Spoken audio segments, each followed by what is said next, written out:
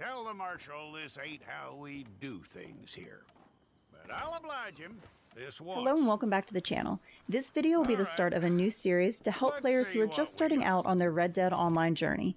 Today's video will be a short one going over a few things related to creating a new character.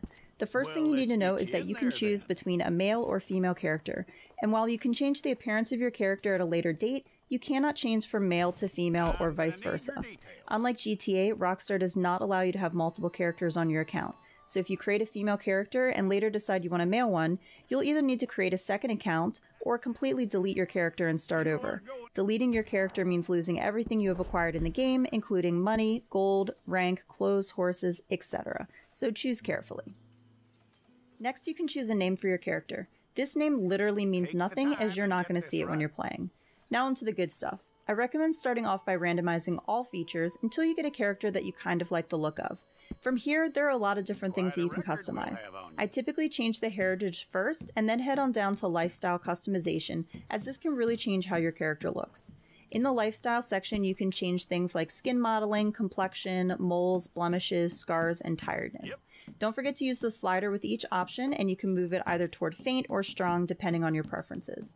You can also change skin tone, age, body build, eye color, eyebrows, eyes, nose, mouth and lips, jaw and chin, ears, cheeks, and teeth.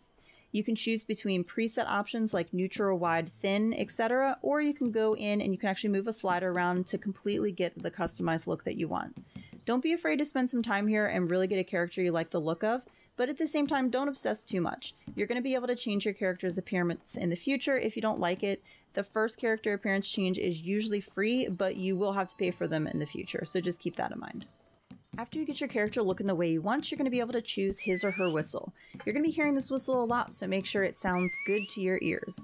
You can change the style, pitch, and clarity. Next, you have 2 points you can assign to your character to get them started on ranking up health, stamina, and Deadeye. I recommend that you don't assign either of these points to stamina, as this is the easiest to rank up. You can either assign them both to health, or what I normally do is assign one to health and one to Deadeye. Once you've done this, it's time to confirm your character and get your picture taken. From there, it's going to take you to this welcome screen where you have the option to either play the intro or skip. If you didn't play the story, I highly recommend you play the intro so that you can learn a little bit about the game and the controls. If you played the story, you probably don't need to do the intro, but it is a good introduction to the online story. I opted to skip because this is my 5th character, so I wanted to be able to get right into free roam. In the next video, I'm going to go over where to start when you're dropped into free roam, whether you played or skipped the intro.